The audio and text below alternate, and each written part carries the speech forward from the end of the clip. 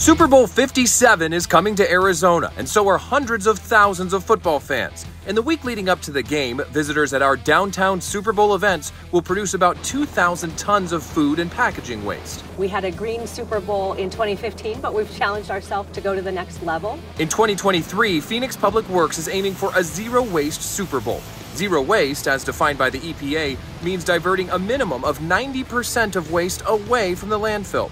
One important component of meeting that goal in Phoenix is composting food waste. Phoenix now has very advanced equipment to help us take out contaminants so that we can produce a higher quality product.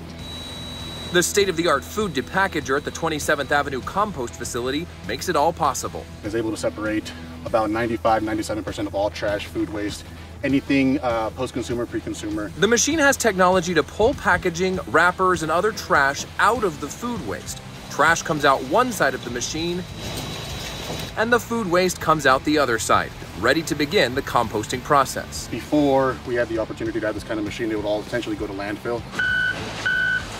The depackager can process about 15 tons of waste in an hour. The food waste is later mixed with green waste.